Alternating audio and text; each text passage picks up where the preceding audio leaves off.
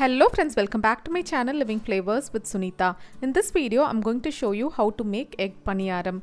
You can serve this as a starter or you can also pack this for your kids' tiffin box. It's a very simple recipe. Come on, let's get started. To make this recipe, to a bowl I'm adding 1 onion which I have finely chopped and 1 tomato finely chopped, 1 green chilli finely chopped,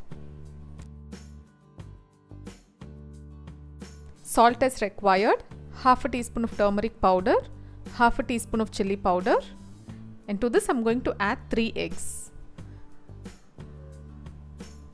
You can adjust green chilli and also the chilli powder according to your spice level.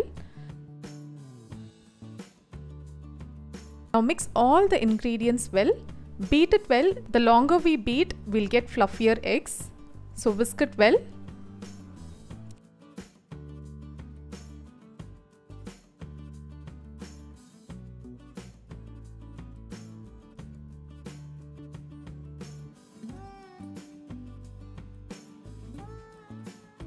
So to this paniyaram pan, I'm going to add required amount of oil. You can also replace oil with ghee. And now pour the eggs. So it will take around 4 minutes to cook.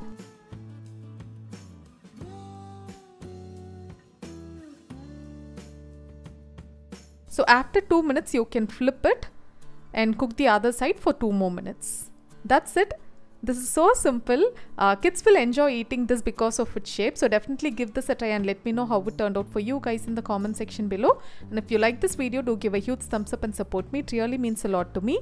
See you guys next time with another interesting recipe or another interesting video. Until then, take care. Bye.